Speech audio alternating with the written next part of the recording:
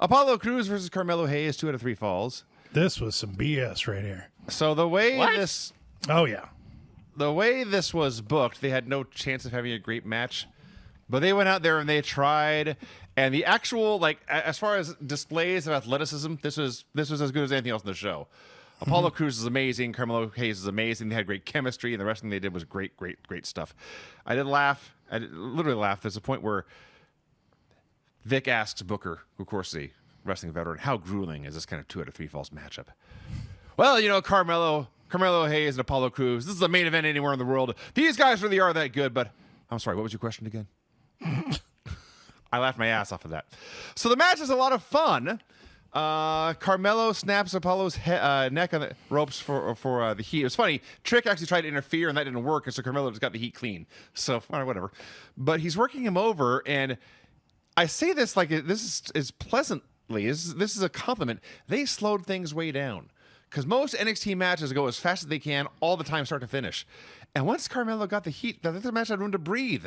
Like, okay, we're gonna do something here. And then he works over Crews for a while, and Crews starts to make his comeback, and immediately Hayes puts him in a crossface, and Crews taps. Like, immediately. Like, all right. Let's and I don't know for sure, but I think that I think this was a botch. Not the tap out, but they did a very, very complicated tilt-a-whirl, and I think he was supposed to land in the crossface. But he spun so many times, and Apollo's, like, with such power was spinning him around for this tilt-a-whirl. Yes. That he landed on the wrong side. Gotcha. And so he wasn't in position to do the crossface. And so he rolled him over, covered him, did one more move, and then put him in the crossface and submitted him. So I think they were supposed to do the tilt-a-whirl into the crossface for the submission, which would have been awesome. Gotcha. But it still worked out. And when it happened, I was like, what? He submitted him clean? And so I went back, which, by the way, with an upload speed of 10 megabits, it took like 5 minutes to just go back 30 seconds. But I went back, and sure as shit, there was like nothing. They were just wrestling, and then he cleanly submitted him in the middle of the ring. I was like, wow. Well, let's see what they do in the second fall. So what they did in the second fall was they had a fun match, just going back and forth. They do a double down. Trick exposes a turnbuckle, then runs around the ring to essentially shout at Carmelo Hayes, I have exposed a turnbuckle behind you. There's bare metal. And Carmelo looks at the metal and smiles and looks back at Trick and gives him a thumbs up. The world's dumbest referee did not notice this. Now, it didn't matter because Carmelo was the one who ended up going into the steel anyway. So Trick tries to interfere again, but a large man shows up. I believe his name is Domakato? Dabba-Kato. Domakato? Dabba-Kato. Dabba-Kato. Yes. He was in the pit fights or whatever. Yeah, this is Commander Aziz. I see. It was his original name before he was Commander Aziz. So he stops Trick from interfering, but there is still a chair in the ring. The match just continues. And then Carmelo hits his finish, the slicing leg drop, and pins him. So even though Carmelo tried to cheat and was foiled over and over and over again, he out-wrestled Apollo and defeated him in 2 straight falls. Now, I do see where this is going. Yes. Because clearly Carmelo is going to be challenging Braun for Mania Weekend. Yes. And they had to put him over as strong as possible. So mission accomplished. He swept Apollo Crews here. And like I say, the actual wrestling that he did was tremendous. He looked great doing it. It did take away the drama from this particular event. Right. It took away the drama? Yeah. Yeah. What do you mean? I mean, there was 2 straight falls. A dominant win is not as dramatic as a back and forth. Well, no, but I was stunned. I was stunned when he won in 2 straight falls. Right. And then later I figured it out. And once I saw him come out after the main event, it was like, well, he should have won in 2 straight falls.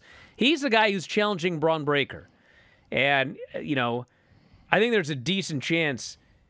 Well, I don't want to say too much, but I think that he could beat Braun Breaker. Yeah. And I also think he may not beat Braun Breaker. But I think that one way or the other, one of these guys is probably ending up being fast-tracked after that particular match. I don't know that for sure, but that would be my guess. You're either going to be the champion or you're going to the main roster. I don't know for sure. I've been told they're going to do that. but that's kind of what I'm thinking. And man, if you're challenging Braun Breaker, dude, you should be beating Apollo Crews in 2 straight falls. Not to mention Apollo and Dabba-Kato, Apollo and Commander Aziz.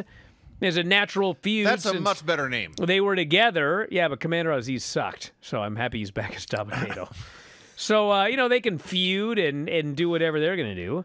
Yeah. And that's fine. Apollo's job down there is to get guys over.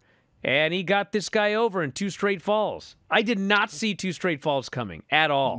Nobody did. But it made sense later. So Trick goes and takes the turnbuckle down. He goes and alerts Carmello that, hey, it's off. Everybody knows. So Carmello ends up going into the turnbuckle, and at this point, they kind of pull back on the camera, and Trick is over, and he has opened up his chair, and he has knelt down, and he's praying. He's got his hands folded like this, and he's praying, hoping that the Lord above will save his man. I laughed, and I laughed, and I laughed. This Trick Williams. I love Trick. I don't know if this guy needs to wrestle a lot, you know. They sign people. They sign people, and obviously what they want is for them all to fucking wrestle. It doesn't matter if it's like, you know, whoever. Some people, listen, you know this company grossed $1 billion for the 2nd straight year?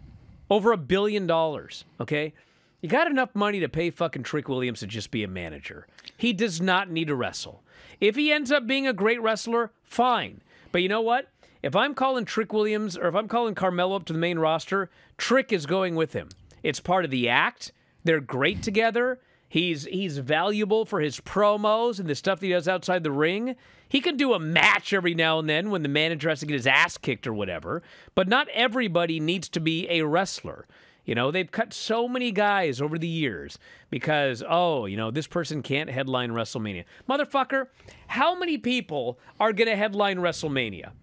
This rule that if you're not capable of headlining WrestleMania, you don't belong here, that's a load of horseshit, okay? You need people that can headline WrestleMania. You need people that can be on the WrestleMania card. You need people that can be in the WrestleMania Battle Royal. You need people that can manage at WrestleMania. You need people that can talk at WrestleMania. And there's a lot of really talented people that could have added a lot to this promotion that because somebody decided they couldn't fucking headline WrestleMania, they got fired.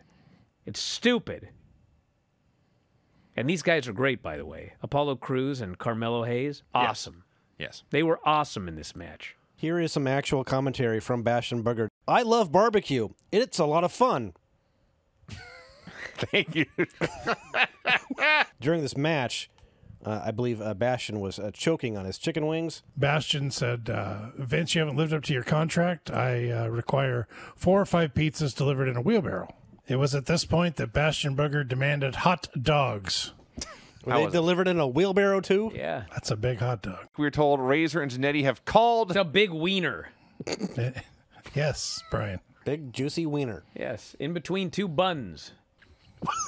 Oh, you broke Vinny. If you enjoy these videos, for just $7.99 per month, you can enjoy full-length editions of The Bryan Vinny Show, Wrestling Observer Live, Figure 4 Daily with Tom Lawler and Lance Storm, the Mad Men Podcast, Speak Now Pro Wrestling with Denise Salcedo and more, plus hundreds of archived shows, all in beautiful HD. Don't miss out. Join us today.